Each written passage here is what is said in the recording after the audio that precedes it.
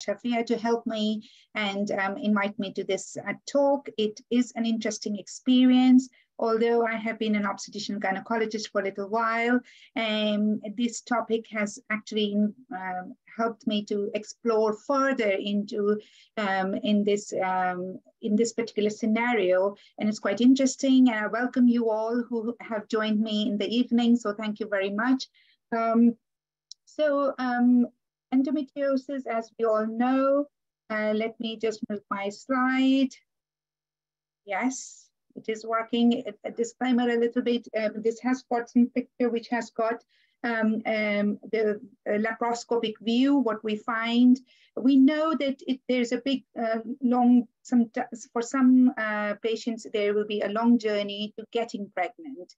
And whether the diagnosis was suspected or has it been confirmed before the pregnancy started, what were their previous treatments? These impacts their journey through the pregnancy. Was it a medical treatment with the tablets, with hormonal tablets, or surgical management? And what type of the surgery did anyone have before they embarked on this journey, or actually when they have become pregnant, and has it been diagnosed? I must say, in the literature review, the diagnosis during pregnancy either have been underreported, or it's something that we might have to look forward to explore further, the first ever diagnosis during pregnancy. Otherwise, it would normally be in the developed countries, at least in the Western world, it will be usually already diagnosed. We know pregnancy can happen spontaneously in 60 to 70% of endometriosis, of women or those suffering with endometriosis, and it may require assisted conception techniques, assisted reproductive techniques to become pregnant. And this has influence in terms of how the pregnancy carries on. So one may wonder what will happen to the endometriosis when you do get pregnant, and how these endometriotic lesions may behave. So I thought these will be the expectations audiences would like to know.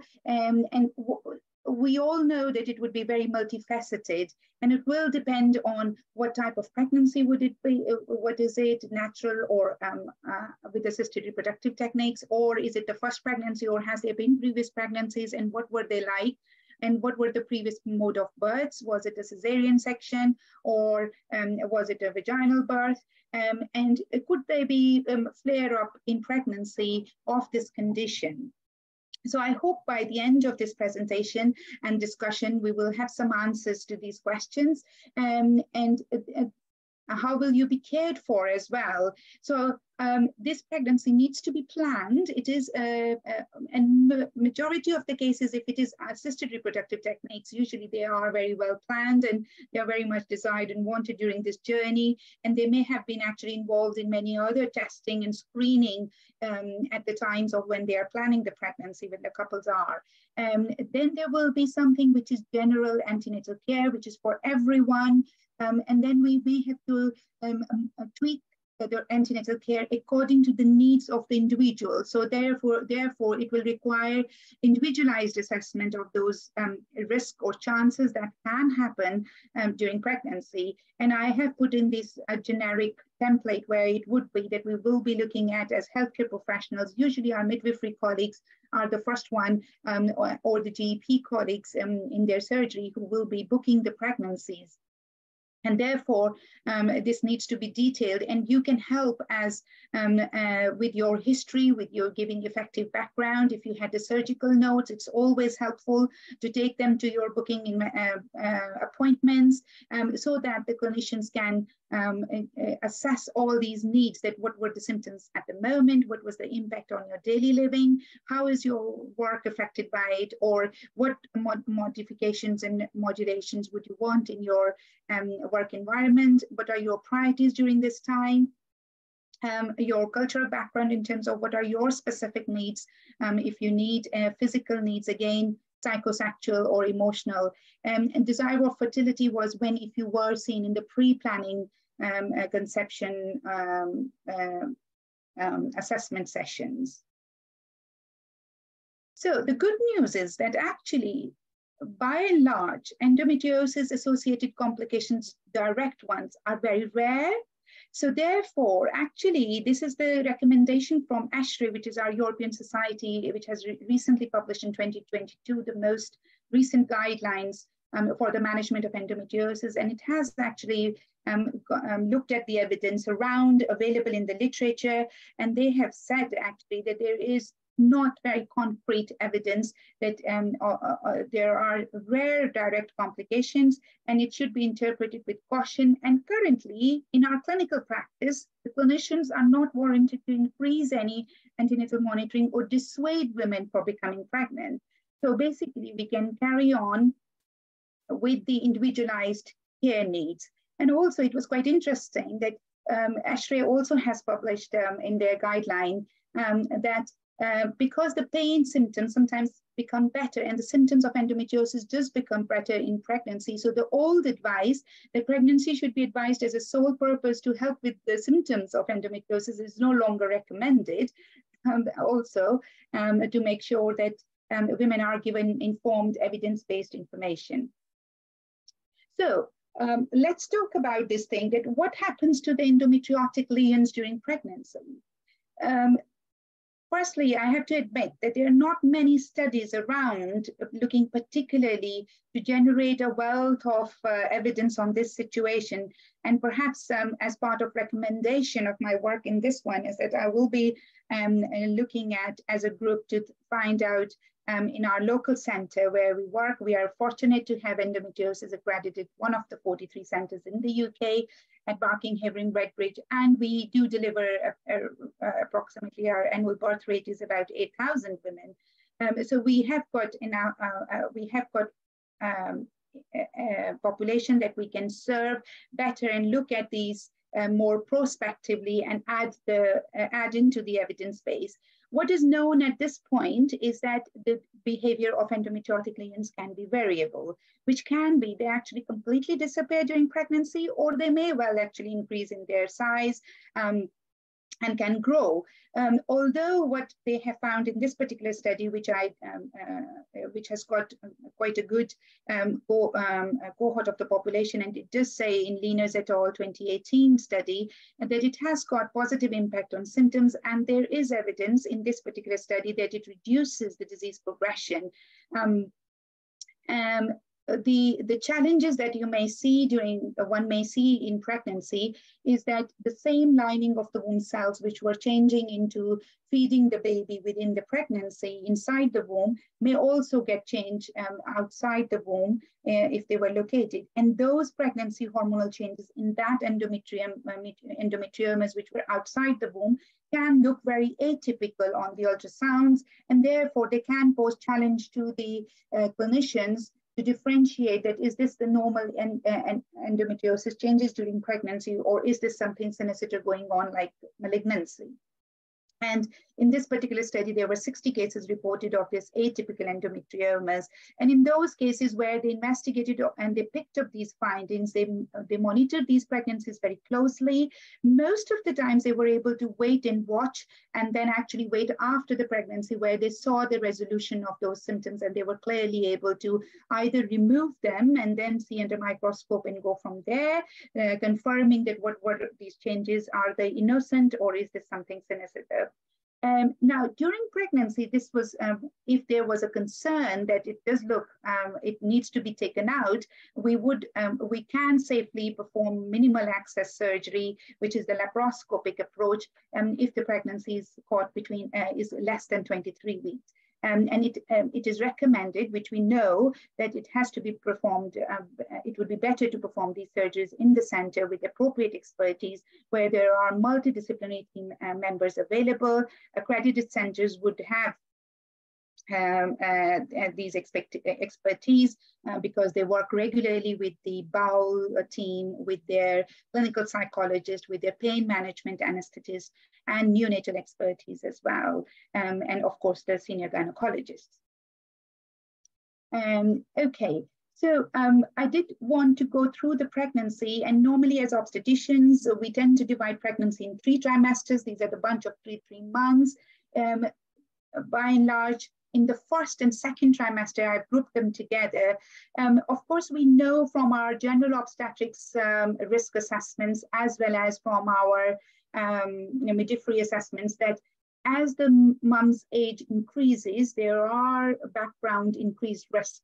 There can be chance of the chances of getting chromosomal abnormalities, including Down syndrome, they can go high. The risk of miscarriages in general population, now sadly miscarriages are very common, and there is in pregnancies without endometriosis, we see that it's 1 in 5 pregnancies may miscarry. Now this risk is slightly increased if the pregnancy is carrying on with endometriosis to 1 in 4.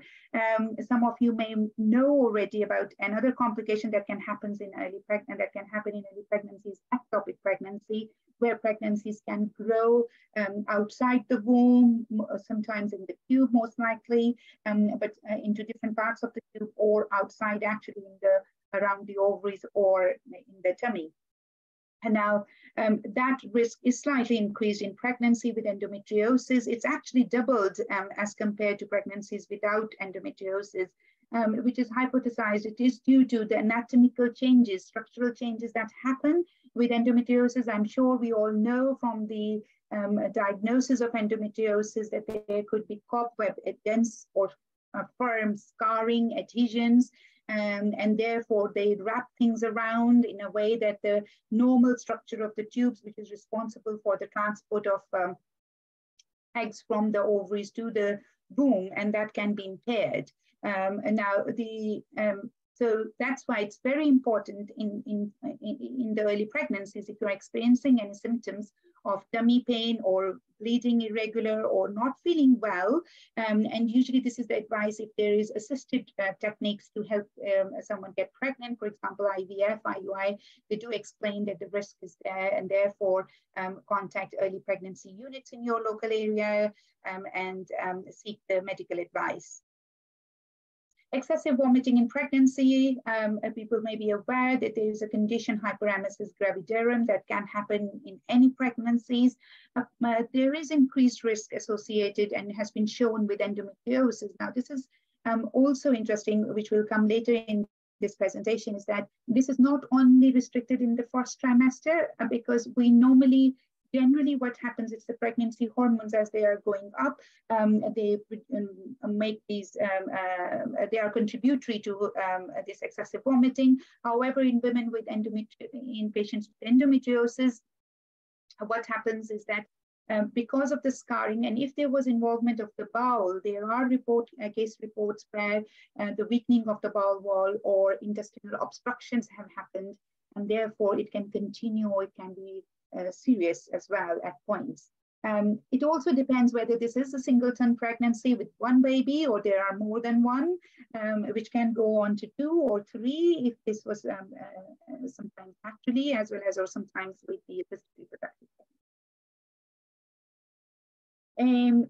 There are some, so let's talk about that. What do the endometriomas can do? So endometriomas are collection of endometrium that has blood, and they can be present in the ovaries. Yes, during pregnancy they can behave as we talked about earlier on, they can behave in many ways. They can either shrink or disappear, or they can increase in size, and they can rupture, for which it can cause pelvic pain, and it looks like an acute emergency. People may be quite a lot of pain and vomiting and not feeling well, and those are the signs. Everyone should be able to, with those signs, should be able to attend in our emergency gynecological services, and we look after you. There is a chance of getting pelvic infection, which can happen because of these endometriomas getting infected, or actually because if you had undergone assisted reproductive techniques, and when we were trying to get the egg retrieval or procedure to implant the embryos, those can be the predisposing factors to get the pelvic infection. or torsion, which can make these ovaries to twist. These cysts can twist and can cause significant pain. So these are the important implications that we need to be watching for. Ovarian overstimulation, as we know that assisted reproductive techniques does involve stimulation of the ovaries. Sometimes we call it ovarian hyperstimulation. It can make the tummy to swell up. It can make pain. It can actually make patients quite ill, requiring intensive care admission as well.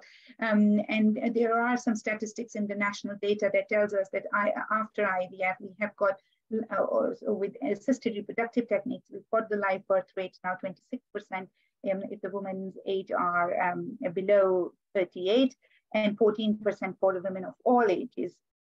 So with regards to the pain, it's hard, but however, what we have seen in our experience, in my experience and with my colleagues as well, we have seen that it mainly improves. And actually, for some reason, the ladies we have delivered a year ago, they do come back actually quite quickly for the second birth.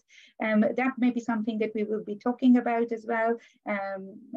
However, there are others who may suffer from continuing pain, or actually their pain worsens. So what happens in third trimester? Third trimester is by and large when you have crossed 28 weeks and it is up to term. In our obstetric terms, we define term from 37 completed weeks of pregnancy towards 40 weeks. And anything before 37 weeks is a preterm birth. So as I explained earlier on, that there was a study by Cleveland et al. In 2018, and they have reported that these non-specific symptoms of feeling nausea, vomiting, and tummy pains can continue, and they can actually become more prominent, these symptoms, in third trimester, nearer the term, leading to these rare complications like where the bowels can get away, can rupture, and because of the weakening of the bowel wall, and because of the pregnancy hormones impacting these endometriotic lesions, which were different before pregnancy, and during pregnancy, they can actually cause when they are causing scarring, they can rupture, and also the growing womb can cause more trauma to the scarring, and therefore we should be cautious and we should be mindful of these. And if you are having any untoward symptoms, seek the medical advice timely. There have been rare cases of bladder rupture if there was a pre-existing bladder endometriosis, whether we knew it or we didn't. But these are the rare cases that have been reported. Of course, we do worry very much about the uterine rupture during pregnancy in other situations, because this could be catastrophic emergency, both for the mother and the baby. Thankfully, these things are rare. And one of the other rare things that actually I came across while doing this preparation for this webinar was this spontaneous hemoperitoneum in pregnancy. I will break it down. Hemo means blood, peritoneum means tummy layer, so the abdominal cavity basically. So spontaneous, there have been case reports reported this spontaneous, without any trauma, without any surgery, without any known impact on the tummy, but having blood in their tummy. Now, while doing this literature review, we have had one case, and I was going to go back and look at it, that where we had one case scenario where a lady collapsed after the birth of the baby, and when we tried to find for any causes of blood in the tummy, we couldn't establish what was the reason. So this could be something that if they had previous endometriosis, because the vessels and these endometriomas can be behind the womb, or other lesions as well inside the tummy, anywhere on the liver, on the other organs, and they can bleed spontaneously without any cause. So I would suggest actually that in future, this all calls for research in future for us to assess the different points that, for example, impact of surgery, that what we have done on subsequent pregnancy evolution, how do we stage the disease, and what is the disease phenotype? Is it mild? Is it moderate? Is it severe? Is it involving other organs? Is there extra pelvic, which means that outside the womb, outside the ovaries, but other parts of the within the abdomen, or actually we have had a rare case, other rare cases of having diaphragm having endometriomas in the lungs. Thankfully, these are very rare complications I'm talking about here. Nothing to worry. They're not very common. Most commonly, we get the good news, which is we look after the pregnancies and they have successful outcomes. It's important for the clinicians and for the patients to know what can happen from the baby's perspective, for which we will be offering additional monitoring to, if we pick up these if you highlight or we pick up these chances of happening these complications. Now, with regards to this particular aspect with the baby, with the newborn baby, and how does the placental outcomes, it is very difficult to draw definitive conclusions from the studies which are available at present. There are associations which they have picked. For example, Elani et al. In 2018, once again, they have picked up that the pregnancies that are affected by endometriosis are more likely to have premature labors and also premature breaking of water bags. And this was interesting because it was observed in both groups, the ones that conceived naturally, but also assisted reproductive techniques as well.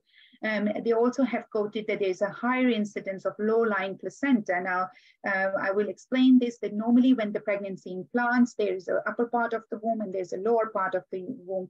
The good placement of the pregnancy is on the upper part, and it will develop into the placenta on the top. Lower part is not meant to host the placenta. However, we do see, even without endometriosis and other conditions, low-lying placenta, and that association is seen in endometriosis.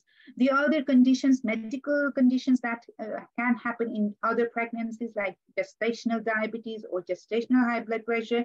So it's interesting to note that in small numbers that they have studied in their studies, they did not find any definite association with diabetes. However, there is conflicting results for hypertension and preeclampsia, and Houghton et al. Did report that there were a little bit higher odds for getting preeclampsia, which is a condition in pregnancy where mom's blood pressure starts going up, or they can start losing some proteins in urine. And it is associated with other symptoms like headaches, and if they get blurred vision, they can feel dizzy, they can have some pain in the upper part of the womb, upper part of the stomach, and this does require close monitoring because it has impact on the baby as well. So therefore, I would actually, with regards to the labor and delivery, which is the hottest topic, everyone is worried even at the start of the pregnancies. So it is very important, and I had borrowed this high-risk birth plan from our consultant midwives. We've got a couple in our unit, and they've been very helpful because they have devised this individualized high-risk birth plan. I've just taken the shot from the top. It has got quite extensive sections that goes through all to explore individual needs, individual expectations, their ideas, their worries, their anxieties. How do they wish to deliver? Where do they wish to deliver? What support would they need? How their birthing partners can help? What is available for pain relief during labor? We do have our because if, for example, someone had complex surgery in the past, where they had bowel involvement, or they have other medical conditions. It's not that if the pregnancy is impacted by endometriosis, they do have other conditions sometimes as well that require consideration. So it's a holistic plan to take everything into account and help with your individualized needs. There is informed discussion. We use the model, different models. In this particular birth plan that I've shared here, our consultant midwives and our obstetricians and our midwives, when they do the birth plan, they use the informed decision-making sharing, which means that what is available, we discuss the benefits, advantages to you, monitoring of the baby, what type of monitoring do we do for mother and the baby, And if they wish, what choice of the birth choices options, cesarean birth or vaginal birth, and if the vaginal birth, what does it mean if require help with the forceps or kiwi cup? So these are quite detailed conversations to help you to empower both the clinician and the patients to be knowing all this information and feeling listened to, supported, because ultimately we would like to go through with this pregnancy experience and birth experience to gain the best possible experience. Now, timings of birth. Normally, of course, we can wait for the baby and mommy to go into labor, natural labor onset, but sometimes we have to plan the birth of the baby earlier than your due date, or maybe a little bit overdue, depending on individual circumstances, and actually depending on how the pregnancy has been, how the baby has developed, and what it means. For place of birth, again, everyone will go through the choices. If you have been well during pregnancy and their baby has been growing fine and there are no other risks associated with or chances that baby could be small for gestational age, or there has been growth issues, or the individual risk, then we may have to discuss that hospital birth in delivery suite, where both the obstetricians, midwives, anesthetists, and neonatal team, which is the baby doctors and the nurses, are available, and then it can be dealt in that way. Now, once you have delivered, what it means then, at birth, actually, interestingly, in the studies that we have picked up from the ASHRAE literature review, it does not show to be increased risk of postpartum hemorrhage. However, this was quite interesting for obstetricians. If there has been high risk or increased chances of having bleeding before the birth of the baby, we do know that there is an association after birth as well. So there were 2 studies that picked up that there is increased risk of having antepartum hemorrhage, and they are probably what they have hypothesized is due to low-lying placenta. And of course, and therefore we will make arrangements to reduce and prevent the risk by giving you the medication, or by discussion, having the conversation, making sure that your iron levels are optimized before going into labor, that even if the blood loss happens, that we have got the stores in the background. So there is an association that when pregnancies with endometriosis, these babies can grow small, and regrettably, they are associated with neonatal deaths in the odd ratio of 1.78. So these numbers are very small, and the association is, as you can see on the slide. Therefore, the recommendation at the moment, and this is what we practice in our clinical domains, is that we need to interpret these results with caution. And currently, we do have systems to pick up the small for gestational age babies, which we will do through the risk assessment at booking, and as we go along the pregnancy. At every antenatal care visit, either with the midwife or the obstetrician, we will revisit these risks. And if you are not feeling well or if you are not happy with the baby's movements, or there are changes in the symptoms, of course, we would like you to seek medical help. So moving on to what it means that you have delivered, you've gone home with the baby, and you're enjoying there, but you have to think about what are my next plans now. And yes, please don't forget that you may fall pregnant very quickly as well. We have seen that in our clinical experience, that women with endometriosis or with other situations, complex situations, thought that, oh, I took so long to become pregnant in the first sometimes, and therefore I may not get pregnant quickly. However, they did spontaneously conceive very quickly, and it's important, if you are wanting family spacing, use the advice and use the methods available. We have to be mindful with increasing number of cesareans and more data in literature and pickups of ectopic pregnancy, which can happen in the cesarean section scar, which is inside the womb. And the reported in literature is about 1 in 1,800, 1 in 2016. I would just, it's for generic, anyone who have had previous cesarean section, there is about 1 in 531 chance of having a scar ectopic pregnancy. We're also now seeing abdominal wall endometriosis, and we are trying to report it now better because this incidence, which was a little while ago, 0.03 to 0.4%, we have seen certainly in our center a couple of cases where women were coming feeling this lump at their cesarean section scar, and it will get better for a couple of weeks in the cycle, but then it will become enlarged and more tender, and it does actually poses us difficulties if it is in different layers of the tummy, that diagnostic difficulty, as with general endometriosis. And we have done biopsies in the past to find out what was it. And once confirmed, our team has actually advanced, team members have cured it and removed it surgically.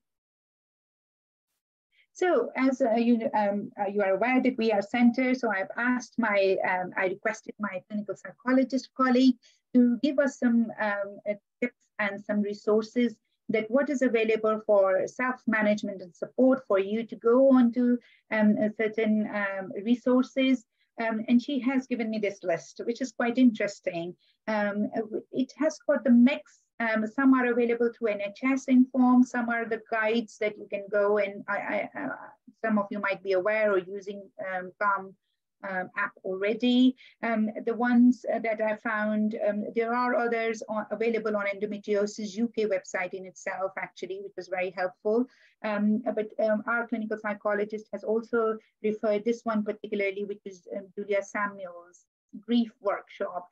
Because she was wanting she was happy for me to share this, that she, in her experience, she feels she has collected the data, and there is some evidence that 50%, about half of the women with endometriosis may have some sort of trauma, either post-traumatic stress disorder or pregnancy changes or difficulties or challenges, and this Grief Works app has worked well for women for those times. Okay, so thought that, okay, let's make it a little bit more real. So this is one of the case study that one of our patients had kindly allowed us, and she has actually provided us a bit of blog and helped us to find out what will be her recommendations for improvements in the care during pregnancy and after pregnancy. So this is, she was happy for me to share. She actually had long journey, like quite a lot we know from endometriosis. Literature review that women have to wait quite a long time for this diagnosis and help with their symptoms. However, our COG and other organizations like Endometriosis UK and such webinars to raise the awareness both amongst general population as well as the clinicians, how to help with this long gap in terms of diagnosis.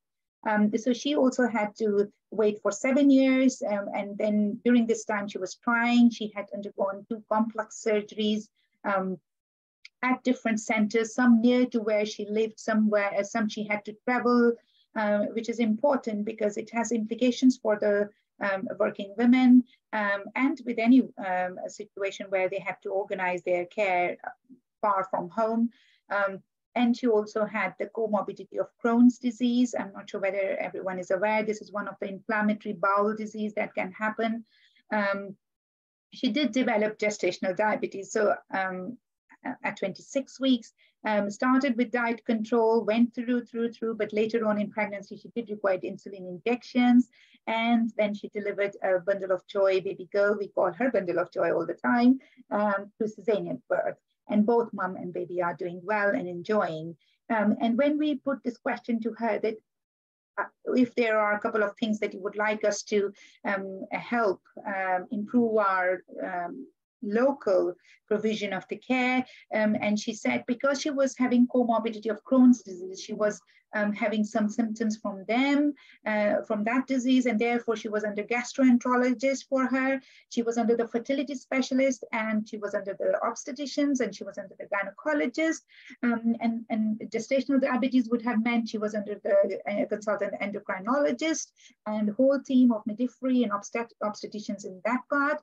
So basically, she would say that if we could make her journey a bit seamless by making more joint of care through fertility, through pregnancy care, through other things like gastroenteritis, and that would help improve her and perhaps the experience of every of those women who do suffer from these situations. She did mention particularly positively about the support that she had at workplace, because the colleagues were supportive, the team was supportive for her to be able to attend these multiple appointments at different points. And having the local unit would have meant that where she was working, being a staff as well as to be cared for, has meant that she didn't have to take quite a long time off to travel around, and she could accommodate those appointments at the same site, if you mean. Okay, I think that brings us to the end of my slides. So thank you very much for listening to me. I hope it was clear, it was succinct, and I let we all go back to Endometriosis UK to guide us through and have your questions, perspectives, and some discussion points. Thank you so much for listening to me for that long. I know it's not easy. It was very easy, Asma. It was really interesting. And in the Q&A function, there's a couple of messages that said thank you. My first question is, can endometriosis cause a more painful or more complicated labour?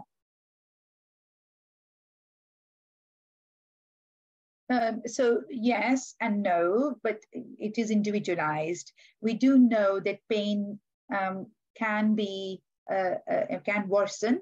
It can, and the labor pains are painful. On the top, if there were any background reasons for pain, for example, as we talked about, if there were any complications of the previous surgery, which can cause scarring, if endometriosis was severe, if it has involved the bladder or the bowel, that stretching and scarring and bleeding into those can cause more pain. Complicated labor, yes, because of the surgeries within the womb or outside the womb. And again, the fertility positions, if there's a low-lying placenta, baby can be head down or baby can be head up. And those positions of the babies, as well as where the placenta is lying, these are the complications that can happen. And there, we have actually in the literature, there is evidence that these labors have to be monitored very closely. Baby has to be monitored throughout the labor in the situations to pick up if the baby was getting distressed, and we could easily resort to cesarean birth. Okay. I hope it answers. No, definitely. Thank you. And my next question is going to be from the live Q&A. So why isn't endometriosis considered as a high-risk pregnancy in the NHS? So after doing this webinar, I would suggest, and yes, we are all cautious of these. I suppose where we do consider high-risk pregnancy if it has shown us, for example, if there were surgical complications, if there are risk factors with maternal age. So they would automatically come because of the pregnancy-related risk factors. So if the age was more than 35 or more than 40, then it is considered as a high-risk pregnancy. But I do agree that actually, after reading all this and with all these risks that have been picked up, that it hasn't actually come as a high-risk pregnancy trigger. And we have to individualize. We are still dependent on women telling us the history of their confirmed diagnosis, and then the clinicians picking up the risk throughout with individual contacts. And that's the food for thought. At the moment, it isn't as such triggers, but it is certainly there. Previous surgical complications is the question asked to every woman who's booking in and previous procedures or medical problems. So if they are diagnosed as endometriosis, we'll keep those points in assessment. Okay, thank you so much, Asma. And so during the early stages of pregnancy, should there be more close monitoring to ensure the egg is not stuck in the fallopian tube? Yes. So as we have already understood from the presentation, that ectopic pregnancy, which is when the egg can get stuck, it's called ectopic pregnancy in the tube. And because of the risk is doubled, endometriosis is a predisposing risk factor. Therefore, any symptoms, so women would be warned if they will be having any symptoms untoward of abdominal tummy pains, bleeding, or feeling dizzy. It's not universal routine at the moment to screen everyone because we don't have really numbers needed to treat, which at the moment with these current studies, and that might be something that we need to look at. And that certainly when there is a tubal surgery performed before, or if there were fertility investigations that has picked up higher risk factors, assisted reproductive techniques, I am aware that they do, when they implant the eggs or embryos back, they do perform scans to check if there is any earlier signs that this pregnancy is not in the right place. But it's not universal at the moment. And we are again reliant on the women to tell us about the symptoms and present to the early pregnancy units. Thank you. And so what are the risks of pregnancy when an endometrioma in the ovary is present, such as increased risk of rupture or complications? So the current advice from our literature is that if the endometrioma is 4 centimeters and above, and and when the couples are planning to get pregnant, that if the endometrioma is above or equal to 4 centimeters, that needs to be removed perhaps before getting pregnant. Now, if it has increased in pregnancy, again, we have discussed, and if it is rupturing and it is showing the signs, and then of course we have to help. So some of them, if they were small rupture and not bleeding extensively, or then we can, so they do need closer monitoring within the hospital setting at the times, because we need to observe the pattern evolution of the symptoms.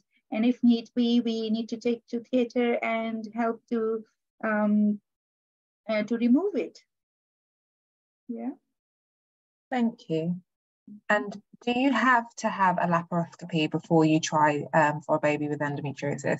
And is there a cutoff age for those with endometriosis to have a baby? Oh, okay. It has got 2 parts, is it? So let's go from the first part, because I might have forgotten the second part by the time I finish the first part, so you might have to repeat. So the first part is, do we have to have laparoscopy before we embark on the journey? No, not always. It is very much dependent on your symptoms. It is very much dependent on whether what imaging has been, and also how the fertility has become an issue, because we don't know how many pregnancies have been conceived actually with endometriosis because they never got a problem and they never presented to us as gynecologists. So therefore, it's not always, no. And the second part was, Emma, repeat it, please. So it was, and is there a cutoff age for those with endometriosis to have a baby? Okay. So age in general for us women, as we have come in with not an indefinite number of eggs, we have got this situation that after the age of 40 or between 37 onwards, these number of the eggs and the quality of eggs in the ovaries do start decreasing at an exponential rate.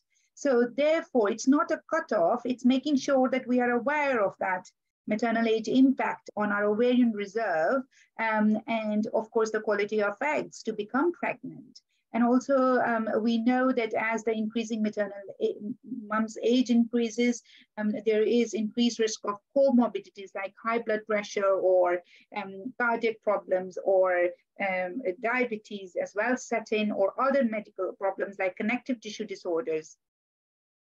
And the chromosomal abnormalities risk goes up. So those things, but in terms of the endometriosis, by and large, by its own situation. There is no cutoff, but it does impact how the disease. It does impact how the disease has already influenced the ovaries. So perhaps earlier reproductive age group.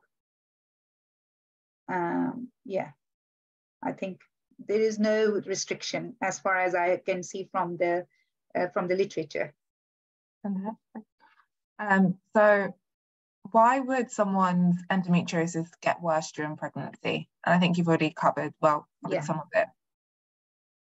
Yeah, pregnancy hormones, which are working at inside the womb, and as the tummy is growing, the womb is getting bigger because of that stretching, because of that scarring, and also before endometriosis may be small if it is increasing in size during pregnancy, which is not most of the cases that I have seen, or which is good, and that's why I think we should follow it more regularly now, proactively in future, to be able to answer these questions a bit better, with supported by good, robust evidence. At the moment, we lack that.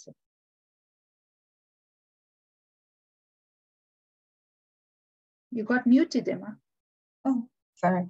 So this my next question, you might not have enough research for as well, but I'm going to ask it. So what is the effect of adenomyosis with pregnancy? Yeah, so adenomyosis is another condition coexistent sometimes with endometriosis. It is a difficult situation because adenomyosis is right behind the lining of the womb, is the muscle layer. And again, it depends how was it diagnosed before and what treatment options have been done. Because if there were big chunks of the womb muscle which have been taken to help with adenomyosis symptoms, which is sometimes required to help with symptoms of the women, that would mean that that area could be weakened in the womb, and therefore slightly increasing the risk of rupture, slightly increasing for the placenta to grow in that area as well. So we do see morbidly adherent placenta, which is again was not mentioned in this literature review, which is the most updated one in 2022, which might be another thing that we need to further see, because we have certainly come across, if someone have had morbidly adhered placenta, that there were previous history of some uterine surgery, and we are seeing that association. So again, the risk of miscarriage will be there, ectopic pregnancy chances will be there, and low-lying placenta, and therefore this pregnancy needs to be monitored and being counseled appropriately at the start with the risk assessment. Thank you. And so what are the pain management options for people whose pains get worse during pregnancy? Thank you so much for asking, because I did forget that I actually managed to speak. I had input from my obstetric anesthetist colleagues, and actually our pain management consultant, who is a very good colleague who sits with our endometriosis center team and leads on that particular part of pain management. And what they have told me, of course, our experience has been that all the pain options are there for you, as much as in the general population, which includes the injection in the bum, pethidine, opioids as well. So it's a step ladder pattern they use. There is TENS machines that are available to use during labor as well, which use the stimulation to the, you can put it, they are available on rents as well, and they help with early parts of labor. Of course, epidurals, which are injection in the back, the regional blocks are available for that. They did discuss about that if there is endometriosis and there have been previous surgery, and the duration of cesarean section, which we perform normally, of course, everyone is individual. But if it is a procedure, usually about 45 minutes, 30 minutes to an hour. But with endometriosis, if they have had previous surgery, so the length of the procedure, operating procedure, can be long, which means that they may want to, anesthetist will discuss with you what are the types of anesthesia and anesthesia are available. Of course, they did. We are aware that opioids like morphine, like codeine, when they are used after birth, the small amount does get secreted in the breast milk, and it can cause babies to be drowsy, and there are techniques. So and the other option, and therefore there will be alternatives to think about which are compatible. But actually anything which is available into general population is available to you as well, and they will be more considerate. So when anyone gets the individualized birth plan, there is a full section on pain relief in labor, and there is actually a very good information leaflet as well available on Tommy's website, resources that you can go through and have your own thoughts. Water birth, again, water birth is available. Yeah. Thank you. Okay. And so the next question. Yeah, Emma, I did see someone raise hands. Of course, I can only see me and you. Oh, that's it lowered. Okay. They lowered answered your things. Okay, good. Yeah, so I think they might have submitted a question instead, but that's okay. Don't worry, I've got it. You've got all under control. Okay, that's good then. So my next question is there any association between having endometriosis and having a baby with chromosomal abnormalities? Yeah. So we did talk about it, isn't it, that if it is a maternal age, which is in the brackets of those which are increased risk with chromosomal abnormalities, it's quite interesting. And also the medication. So we were, it is important that if you are planning pregnancy and you are on the medication to try to get pregnant, and that you are using or in the time leading up to the pregnancy, that you are not on any medications which has impact on the baby. They are called teratogenic medications. Otherwise, in itself, endometriosis hasn't shown a direct link to cause any chromosomal abnormality. There is, of course, if there is previous incidents, previous miscarriage, and previous obstetric history that tells us that there is a chromosomal abnormality, that we know that there is a recurrence. But from the literature that I have reviewed, they haven't been able to directly link it. It is due to the other factors which are involved as we have gone through them. Thank you. And how do you prepare for a pregnancy with endometriosis? Okay, so this is a very interesting question. As an obstetrician, we would like the pregnancies to be having a preconception counseling. As part of my obstetric work, I do look after women with medical disorders like diabetes, like hypertension, like connective tissue problems. And we do request, we do at the moment does not have a very succinct preconception clinics which provides all this information, what to expect, how to prepare, what would be good, where the general information about good pregnancy, for example, diet, for example, vitamins replacement or some supplements, or what is required in individualized care.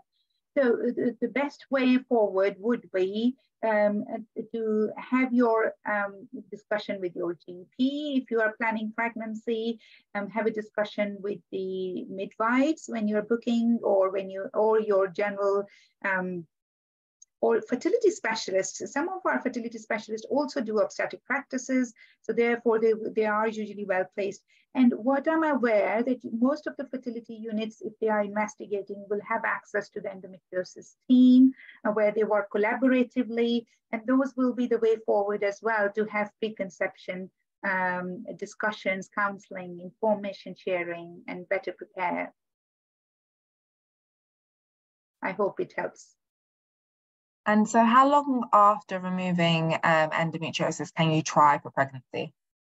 Okay, so that is quite interesting, because there is more and more evidence coming through it that if the patient desires fertility when they are having surgical treatment, then usually as quickly as 3 months. And actually one of the other case study that I had actually worked around with Endometriosis UK was where they had the surgical treatment for bilateral endometriomas, and they conceived within the 3 months, and that pregnancy was continued and had a good outcome. So if there is a desire for fertility, the surgical management at the moment is that the ASHRAE guideline does recommend that after the surgical management, you can try for pregnancy within 3 months. But it does depend what type of surgery was it as well, and how you have recovered from that, and were there any complications, and what is the advice of the gynecologist and the team that has done your surgery as well. So I will request to follow their advice, because that will be more individualized and personalized, and it will be evidence-based. Thank you. And does a higher stage of endometriosis increase the risk during pregnancy? So these are interesting questions, because at the moment there's quite a lot of debate about staging of the disease and its link with the symptoms. Actually, the evidence is that at the moment, apart from severe endometriosis where there have been bowel and bladder involvement, or deep infiltrating endometriosis, which has got more risk associated with in pregnancy, mild to moderate have been shown to cause is not as a problem. Thank you. And I'll make this my last question. So how actually bear with me. So can induction medicines impact endometriosis? Sorry, what did you say? Sorry, can you repeat me? Pardon me. Can induction medicines impact endometriosis? Induction for labor. Okay. So this is quite, again, an interesting question. Thank you. Induction management medication are mainly prostaglandins. And they are there to help to ripen the neck of the womb and to prepare to go into starting labor. Again, this has not been actually looked at the literature at all up till this point. What we know from our clinical experience is that because the focus at the time from the women and the clinician is to get delivery, but this would be, again, make a good, interesting research point for future. We haven't seen in particular. We do know that induction agents can be associated with, there is a small risk of womb working too much, like hyperstimulation, or a risk of uterine rupture with that. Now, theoretically speaking, given the uterine rupture can happen spontaneously in women with adenomyosis or endometriosis, so there may be an association. It hasn't been looked at. And this is actually just from the clinical experience that there may be a theoretical risk here, and we may have to be more cautious. We do know that we are cautious with induction agents use if there is previous uterine surgery, like scarred uteruses, and some of the units in the UK may not use any medicinal method. They may use or prefer mechanical methods for induction to be better with scarred uterus, to reduce the risk of hyperstimulation and uterine rupture. Thank you.